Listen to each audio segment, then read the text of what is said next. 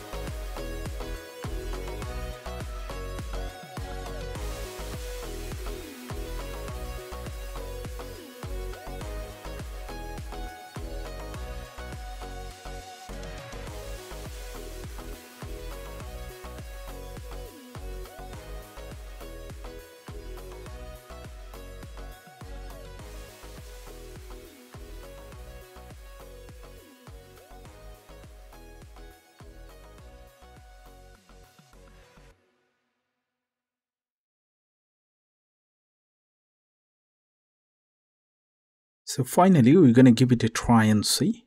So what happens is when you press the power button, it might not turn on. Don't get surprised. What you should do, just connect your charger and press the power button. That should turn on. It might take few seconds. Okay, so if you see it doesn't respond anything, just quietly wait and everything should be fine. So I pressed the power button a couple of times, didn't turn on. So let's connect Type-C connector and wait. That should work. As you can see, there is the Apple logo and I don't see any sort of dead pixel or anything. The screen is absolutely fine and I'm happy with it. So let me know how did you like this video, and if you do have any question regarding this replacement, feel free to leave it in the comment section, and please don't forget to subscribe. Thanks for watching. Bye for now.